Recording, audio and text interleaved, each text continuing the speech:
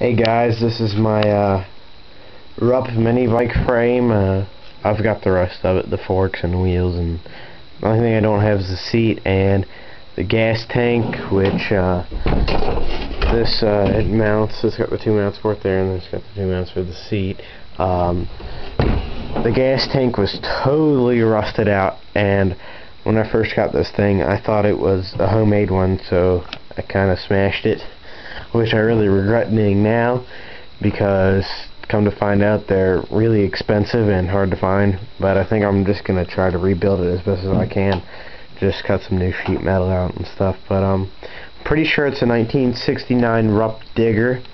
I'm not positive, but that's my best guess, because it was it had the one with it didn't have the solid mounting plate. It had the two pieces, and the forks, I've got them up here. They're up on the wall.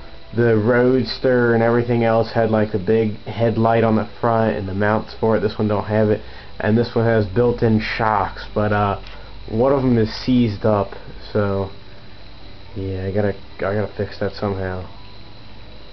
I don't know how I'm gonna do that, but yeah, there's that. Hold on 1 minute. I thought there was someone in my backyard for a minute. Yeah, here's a swing arm on here and all.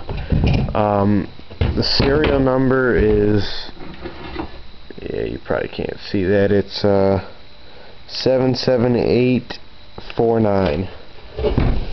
Yeah, and it's got the license plate and tail light mount on it. What else? I got there's the back wheel for it. These aren't the original wheels, because the original wheels had the turbines on them, or they were called the turbine wheels. And yeah, there's that one, and there's the front one. This right here is actually the original motor. I don't know if it's the original motor, but it was the motor that it had when I got it, and I blew it up. Yeah, that was an accident. I just forgot to change the oil, and it decided to go kabam. So yeah, that's done. I really am pissed that I did that, because it was a good motor. Yeah. If I need a seat, I'm not gonna buy like a Rupp brand seat. You can get the reproduction ones, but they're like $75. So yeah. Oh, and I've got the foot posts. There's one of them hanging up right there. But it's gonna need a lot of work. I've already started like sanding it down and stuff. Someone welded a piece of sheet metal all like to cover the whole front of it, and so I had to grind all that down. And then right there, if you see all that weld, there was two holes in the frame, rust holes, and right there it was cracked, so I had to weld that up. But I've got to figure out some sort of braking system too, because it can't have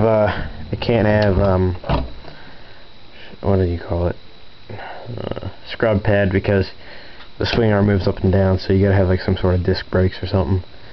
So yeah, I'll figure that out. But that's basically the Rupp frame.